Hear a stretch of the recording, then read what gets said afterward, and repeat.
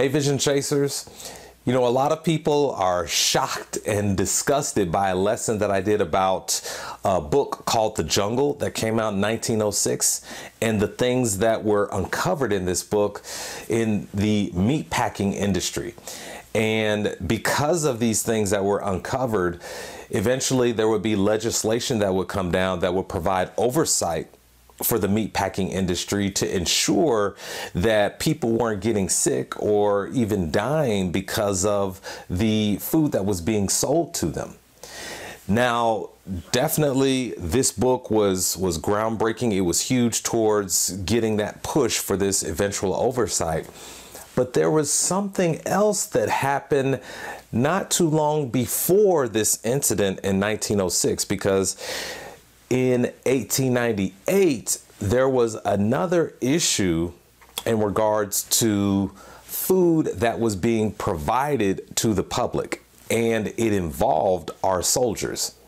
Today, we're going to talk about the Embalmed Beef Scandal of 1898. President William McKinley was not too anxious to get involved in the fight that was taking place in Cuba. Now, Cuba is not too far away from the United States, and Cuba was a colonial territory of Spain. And Cuba had had enough. They wanted their independence from Spain. And what made things a little tricky for the president is the fact that there were U.S. businessmen who had interests in Cuba, and they wanted their business interests protected. And this protection would involve the United States military. Additionally, the media would help to make up the president's mind and sway the public towards getting involved in this war. Now, in order to prepare for this war, McKinley called for over 100,000 soldiers, volunteer soldiers, to enlist in the military. Now, things are happening pretty fast, and you can imagine that as you're trying to prepare for this war, it's going to cause some strain on the supply line, because yes, you're going to need these soldiers, but these soldiers, they're also going to need supplies. They're going to need ammunition. They're going to need weapons. They're going to need food and all kinds of other resources in order to successfully fight this war. And as a result, corners were cut. Now, according to the VA, about 385 soldiers died in this war, and over 1,600 soldiers were wounded. But in the aftermath of this war, people were horrified to learn about how the soldiers were treated by the United States government and the leaders in the military. And what shocked the public most of all was the fact that soldiers were provided with meat that was very poor quality, was spoiled or highly preserved with chemicals that could lead to sickness and death. Now, this prompted President McKinley to create the Dodge Commission. Now, the Dodge Commission was a group of people led by General Grenville Dodge, and their responsibility was to basically get to the bottom of these allegations of poor treatment of the soldiers during this war. And as you can imagine, they talked to a lot of people who were there to get their account for what exactly happened.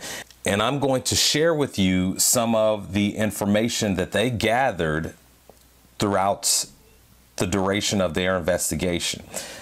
Now, this is testimony from a gentleman. His title is, he's a doctor and he's a major, and he is the chief surgeon. And this testimony is dated September 21st, 1898 to this commission. And this is what he stated. He said, in the several inspections I made in the various camps and troop ships at Tampa, Jacksonville, Chickamauga, and Puerto Rico, I found the fresh beef to be apparently preserved with secret chemicals which destroy its natural flavor, and which I also believe to be detrimental to the health of the troops. He goes on to say, it is impossible to keep fresh beef so long untainted in the sun in that climate without the use of deleterious preservatives such as boric acid, salicylic acid, or nitrate potash injected into it in quantities liable to be hurtful to the health of the consumer. So let me stop right there. I'm going to read you a little bit more of his testimony, but I want to set this up so understand that he is inspecting this meat because this meat is going to be provided to soldiers who are training and they're preparing to be shipped out to go fight in this war. So they're training in the southern part of the United States, and that's where the meat is going. And eventually meat is going to be sent to them, as he said before, in Puerto Rico. So this meat is being provided to the soldiers by companies in the United States. And he is a major in the military, and he's also a doctor. So he would know what he was talking about when he talks about chemicals and potentially being hurtful to the human body.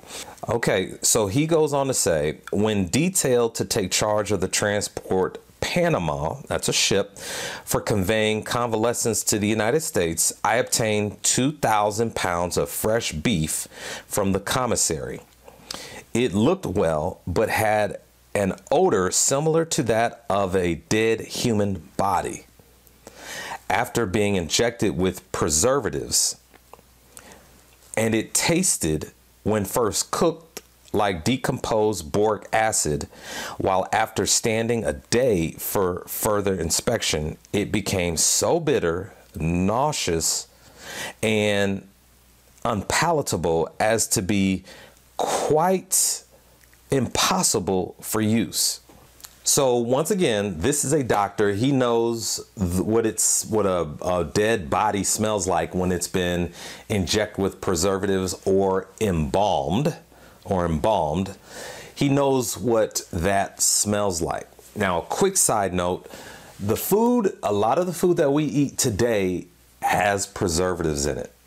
Now, the difference between now and then is that we've got more government oversight over the food that we eat. Companies, they can be held liable if they provide the public with food that is potentially dangerous. Now, definitely there are people who will argue that all preservatives are bad. I acknowledge that. But just know that there's more oversight today with the preservatives that we eat, and they are definitely not, they're deemed to be safe by the people who provide that oversight. Whereas back then, when we're talking about this embalmed beef scandal, no one had any idea what chemicals were possibly being injected into this meat. So it was just a big free-for-all. So imagine what's happening here is that the meat is being processed. The animals are being slaughtered, and they're cutting up the meat, and they're shipping it hundreds of miles to provide to the soldiers. So it's obvious, especially given the technology and the things that they had at that time, that doesn't quite make sense that the food would still be good after it's been processed and then shipped hundreds of miles to the soldiers. Now, I have another primary source. This is actually part of an interview with a soldier who experienced this firsthand, and I'm just going to read to you what he said. Now, here's what he said about the rations. He said, "We had nothing to eat but corned beef and hardtack, and not enough of that." Now, hardtack is like a dehumidified biscuit. Okay, it can stand for a long period of time. When asked about his experience with embalmed beef, he said, "Yes, experience enough to satisfy us all. We called it embalmed beef, and while I do not know much about chemicals, it was evident to me that the beef had been prepared and preserved by some chemical preparation which produced illness among the men." Now, you can imagine, ladies and gentlemen, if the soldiers could sense the presence of the chemicals, it had to have been really, really bad. Let's continue with this interview from a Private Charles Knott. He said, Well, we were furnished with rotten meat from the beginning of our service until the end. It was issued to us at Jacksonville, Florida, and the boys simply could not eat it. If hunger forced them to swallow a little of it, digestive disorders and serious illness followed. At one time in Jacksonville, out of our company of 106 men, only 18 could be counted for duty, and 2 of them were walking skeletons.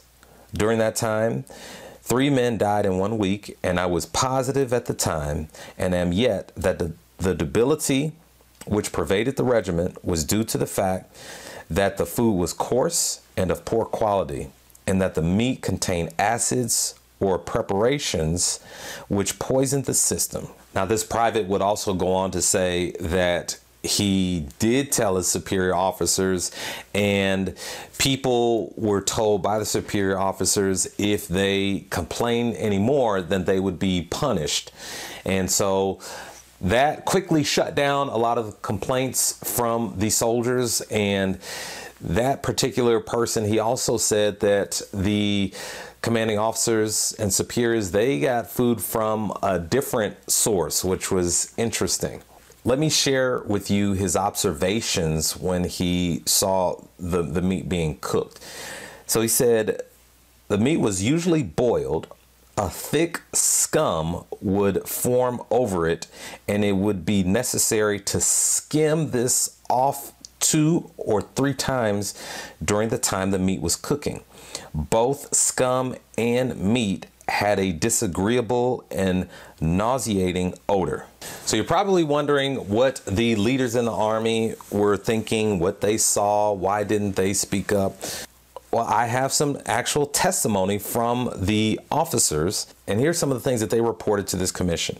One major said, "I heard no complaint of the canned roast beef." Another officer said, "The beef, when not cooked, was unpalatable, but as an occasional substitute for bacon, it was acceptable." Now here's Lieutenant Davis, and he considered the beef of poor quality and said he had found 4 maggots cooked with the beef in the cans. Here's another lieutenant. He said it was a distinct failure. Here's a Major Jackson. He said that the quality of the beef used in the canning was poor. It had served very well in hashes, but as a separate article of food, it was nauseating. Here's a Captain West, and he said the men did not eat much of the canned beef, complaining of nausea afterwards. He himself had preferred going without meat to eating it. And Lieutenant Paddock, he would back up the same thing. He would say that men would go hungry rather than eating it. Now, throughout the testimony in this commission, sparks did fly, because we had one general, General Miles, who claimed that, yes, I know that this meat has been tampered with, it's been embalmed, and it's making people sick, and I've got all of this evidence. And then you had another general, General Egan. He was in charge of this overall process and furnishing the food to the Army, and he called General Miles, among other things, he called him a liar, and he used some other colorful language that eventually led to him being court-martialed. The president actually called for him to be court-martialed for some of the things that he said about General Miles. So it was clear that something was going on with this meat. Something wasn't quite right with the meat. Everyone realized it. There was numerous testimony about it. But in the end, the Dodge Commission is going to issue its report, and they're going to state that, yes, there was spoiled meat, but there wasn't anything nefarious behind it. It wasn't embalmed or anything like that. It was just spoiled simply because it wasn't handled properly. For example, there was testimony that meat was taken off a ship in Puerto Rico, and it sat on the dock under the sun for a very, very long time, and that meat would eventually be served to the soldiers. And so it was determined that because of the poor handling, that's why the meat was spoiled. And so really no one no one was held to account for the poor quality of the meat.